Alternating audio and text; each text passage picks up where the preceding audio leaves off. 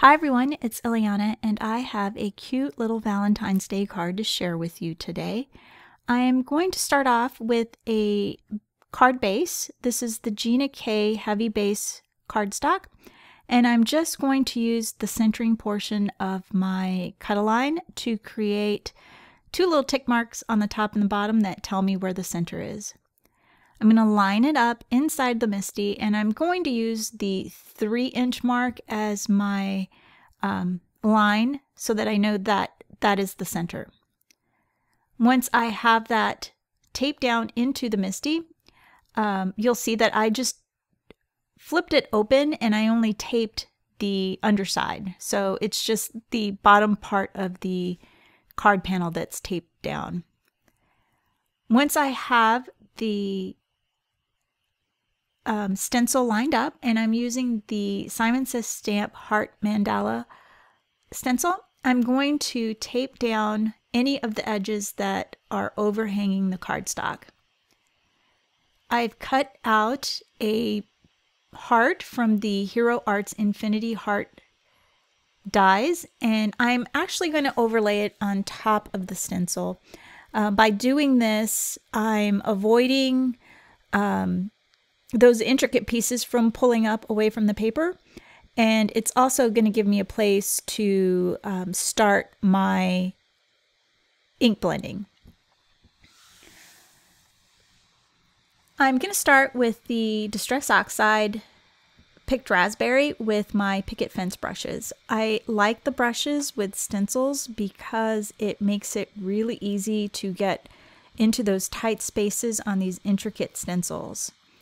The little brushes, the little brush hairs just go in between just perfect. So it makes it really easy to blend on intricate stencils.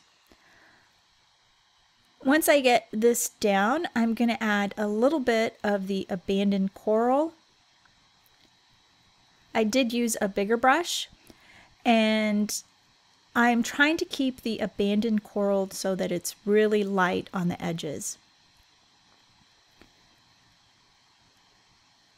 But when I added the Abandoned Coral, the Picked Raspberry got a little bit lost, and so I'm going to go back and add a little bit more of the Picked Raspberry.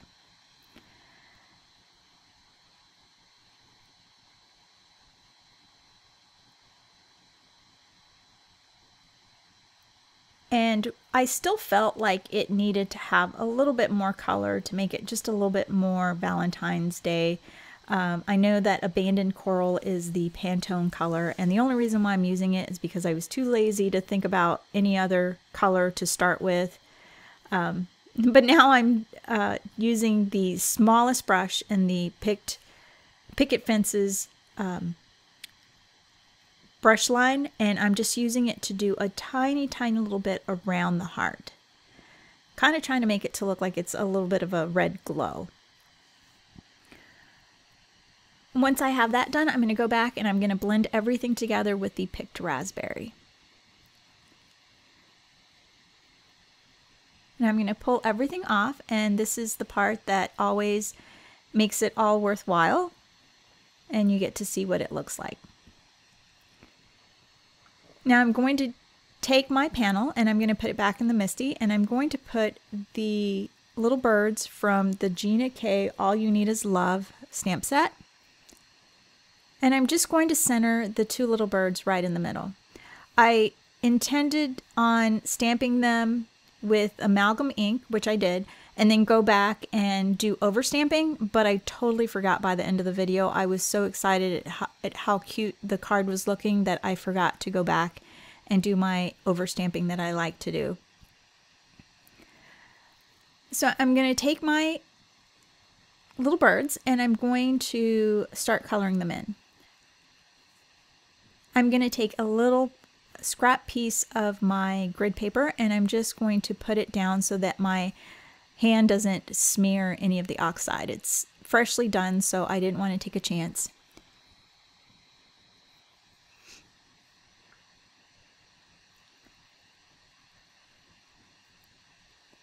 Once I have the hearts all done, I'm going to color my birds in. I wasn't really sure what color to do the birds, and so I pulled out this color wheel and I went with the corally red color and saw that it was like a tealish color for that would be the complementary color.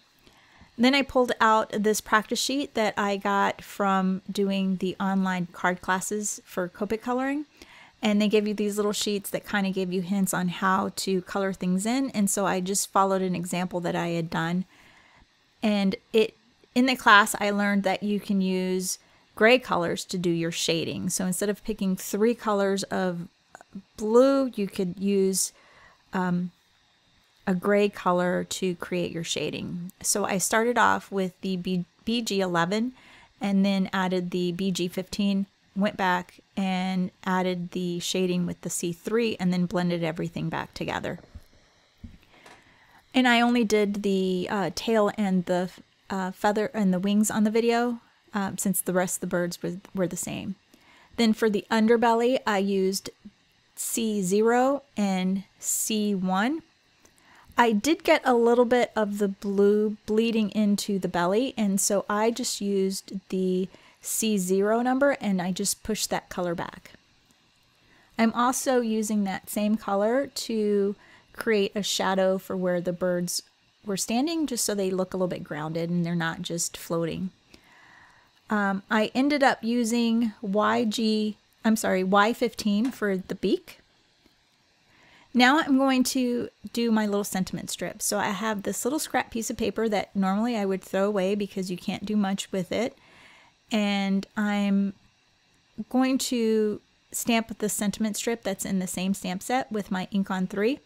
And I'm going to heat emboss that using the Brutus Monroe Alabaster ink.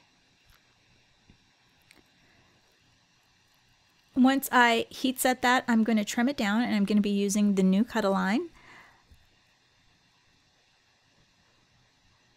And I wanted to start cutting it on my black cutting mat, but then I couldn't really see the edges of the cardstock. So I wanted to make it a little bit easier on myself, and so I just pulled out that closest thing that I had to me, which was the scrap paper, and I'm just going to put that underneath, and I'm just going to use that as a way to see the cardstock. So I just lined up the sentiment with the 1/16 line. So basically you just line up the bottom of your sentiment with one of the lines on the cut line. Then you drop your blade into the cutting guide, and you're just going to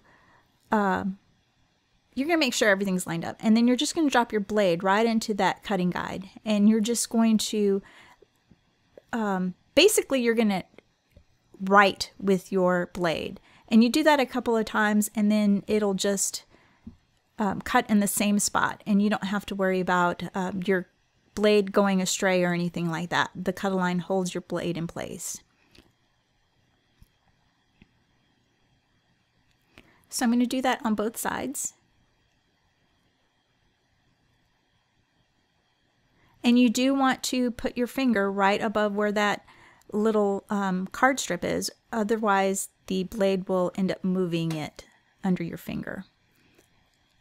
I'm going to line up the sentiment using my MISTI. I did mount it with some black foam, and I'm just going to use the L square from the Creative Corners, and I'm just going to press my sentiment right on it so that it's all lined up.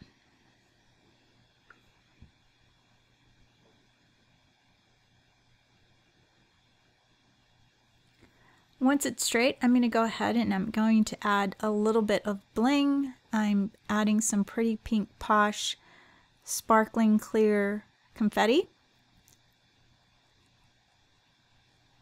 And I'm using my Crystal Katana with my multi-matte medium.